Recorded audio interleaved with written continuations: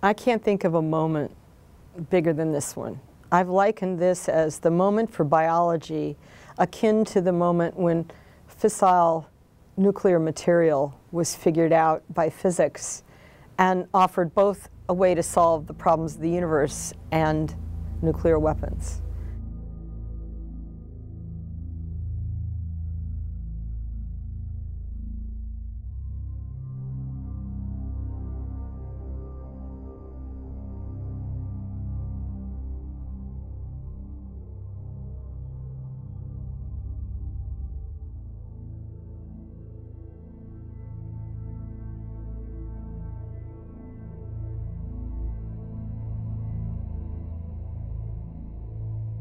These papers really represent a seminal moment in life sciences. We now really have been confronted with examples of where the science itself, which is very important in moving forward for the public's health, also pose a potential risk for nefarious actions or even those situations where this virus might escape from a laboratory. So we're really at a point for the first time of trying to balance the need to know versus the need to protect. There is a need for dual-use research. That's the point for establishing of this committee, the NSABB. And the idea there is that we find some way to balance public health interests, freedom of speech, and freedom to pursue research of scientists with the public good and public concerns about the safety and security of research. We believe that it would be not in the world's best interest to have all the detailed information come out.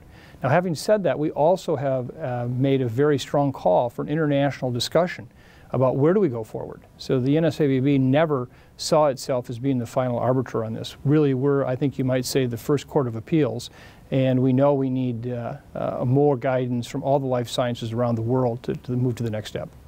I think we can learn a great deal about transmission of influenza virus through the air from this work. This is a question we know very little about. There are very few systems in which to study it, and these are the first advances that we have on studying the transmission in ferrets. So there's so many additional experiments that come from this. It would be a shame to suppress the data from these experiments.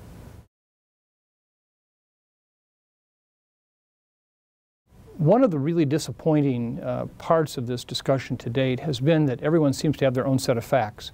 And in particular, for myself, coming from a public health background where I've been in the trenches, fighting disease, doing surveillance, stopping outbreaks, I've watched a number of the life scientists who have made blanket statements about the public health utility of this kind of information or what we can do with it as an argument for why it should be widely disseminated. And in the first instance, none of this holds water.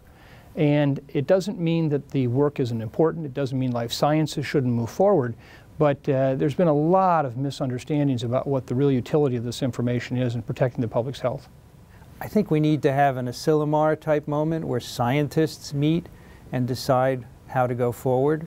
Unfortunately, since 9/11, we now have a lot of policy analysts who are participating in this debate, not scientists. And I think it's unfortunate in a way because the result of Asilomar, where there were largely scientists meeting, were the regulations that applied to recombinant DNA. So in an ideal world, that's what I would like to happen. But as you know, it's not an ideal world.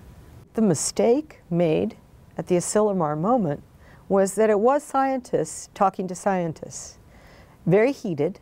It was not a, happy little let's all hold hands and agree. And then saying to the public, okay, we've reached an agreement, you all should trust us. And the backlash from community to community all over the world was enormous.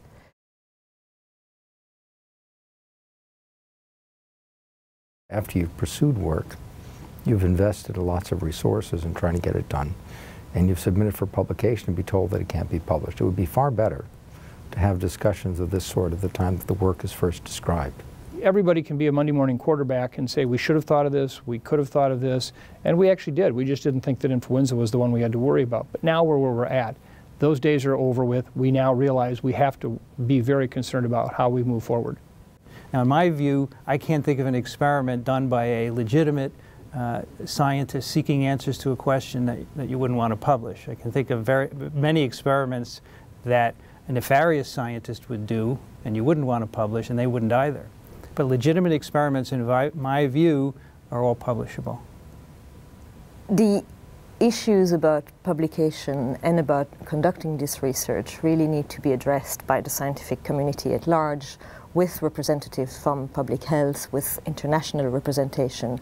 I think it's very important that this debate occurs now, and I think these papers have given us the opportunity to have this debate now.